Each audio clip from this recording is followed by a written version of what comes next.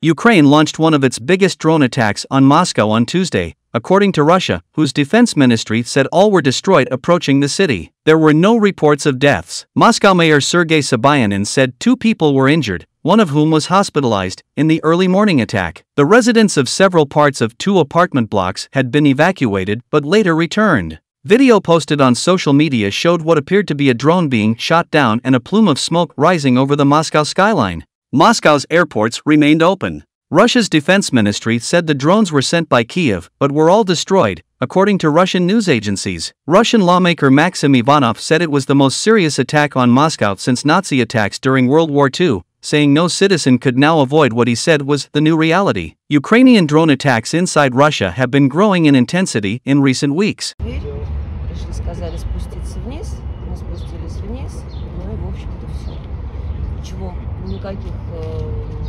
Движений, взрывов мы не слышали. Ничего такого.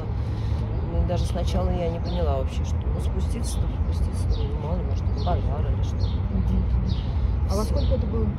Это было где-то в 6 часов.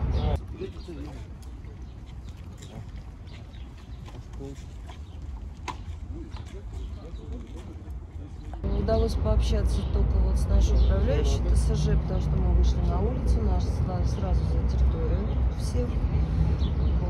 И вся информация, которую она сказала, что да, вот был прилет, все, больше ничего, сидим, ждем.